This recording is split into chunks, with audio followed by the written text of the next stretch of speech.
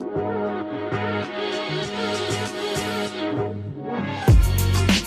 the moment I'm studying level 3 mechanical engineering. The best thing to study engineering is you're always hands-on, you know all your safety precautions, gain more knowledge, you can basically know everything about materials.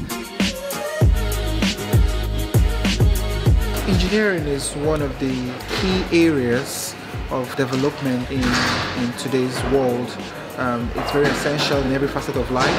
We have engineering in the medical industry, engineering in aviation and automobiles. So there is always that need for engineers to be trained, to be developed, to have not just the academic knowledge but also the practical knowledge to be able to deliver and cope in the world today.